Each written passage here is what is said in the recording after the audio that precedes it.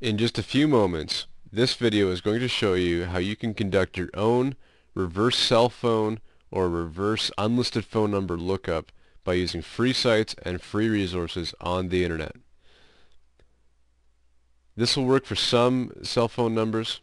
It won't work for all cell phone numbers. If you absolutely need to pull up the records to find out who's been calling or to find out more information about the caller, I encourage you to go to yourspyingeyes.com/reversephone, where you can access the web's best search tool and premier cell phone records database. There's a small fee attached to the service, but it's well worth it if you need to find out. So again, that's yourspyingeyes.com/reversephone. Alright, let's get to the tutorial. Let's start with Google.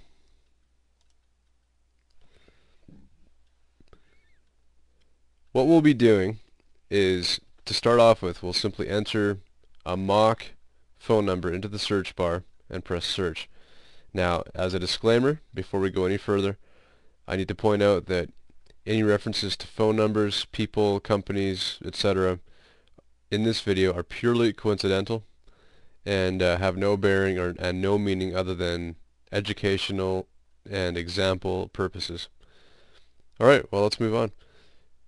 So let's start with a random number. I'm just going to make it up as we go.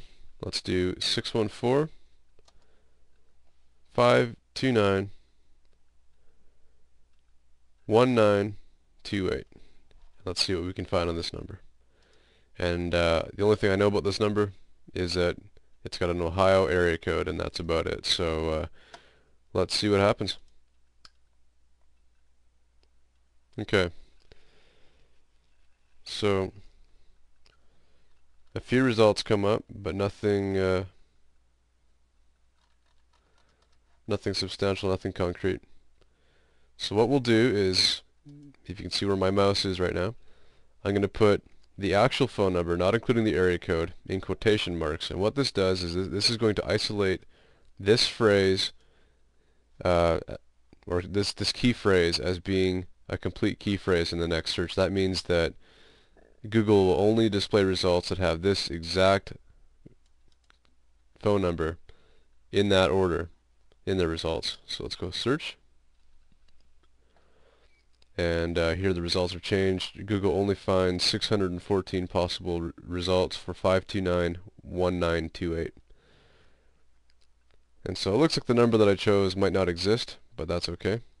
In fact, it's even more realistic, because sometimes unlisted numbers or cell phone numbers aren't that easy to find, but they can be found.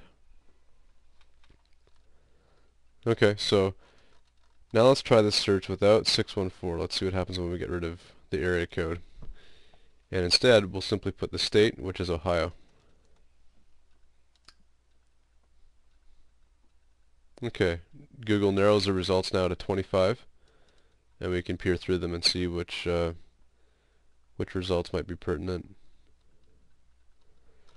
Now, if you know the general origin of your caller, like for example, if you recognize the number as being a local number or one that's definitely within your state, chances are they're close by, and you can search from your city as well. So let's say it's Columbus.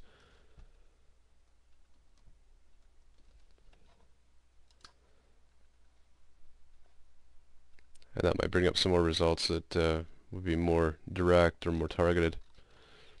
Okay, so that's how we can do a reverse cell phone lookup on Google. Now, as a bit of a background or just to explain the process a bit, Google indexes literally billions of web pages, and a lot of these web pages are fed in from forum groups, discussion groups, classified ad sites, social networks like MySpace, and so on and so forth.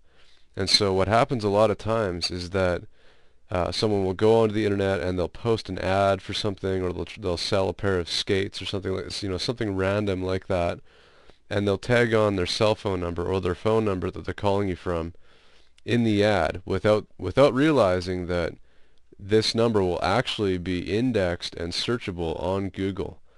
And so this is primarily what happens. 98% of the cases in which you'll find a number on the internet is when that person has posted it either in a resume or some kind of online media or purpose similar to that. So that's how Google works, and there are other variations. You can try searching for the number altogether. We can go 614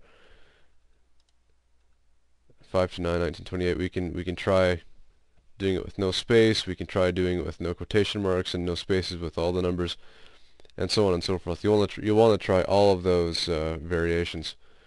Alright, the next site we'll go to at the top, I'm not sure if you can see this from where the video cuts off, but I'm going to go to boardtracker.com. And that's, oh, looks like it won't be displayed. Let's try that again. There we go.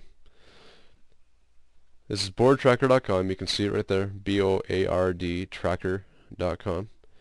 And what this does is this search goes through 38,589 forums across 51 million threads. These are discussion groups across various topics and niches on the internet that are searchable from one source. Now this will include a lot of content and a lot of information that Google doesn't include by its very nature. So again, you can search for the number there. This is boardtracker.com. Let's type in 614 529 and I'm 1928, I believe. There we go. So let's see what this brings up.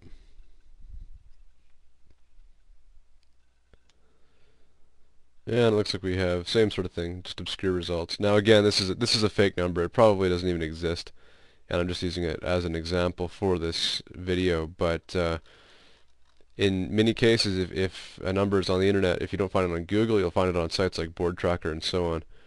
You can continue your search by going to the major social networks and searching across them. So we can go to myspace.com, for example, go to search, and the same thing. And in these sites, oh, sorry about that ad, I'll scroll down.